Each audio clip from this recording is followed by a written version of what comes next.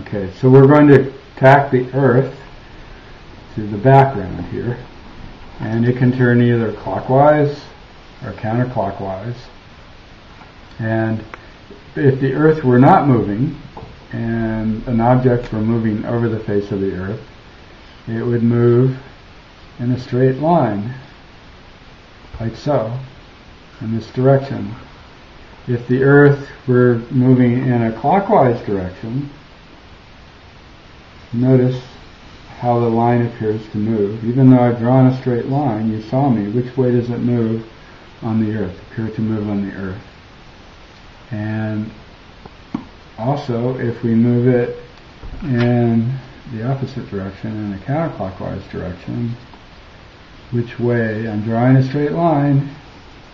Which way does it appear to move on the Earth?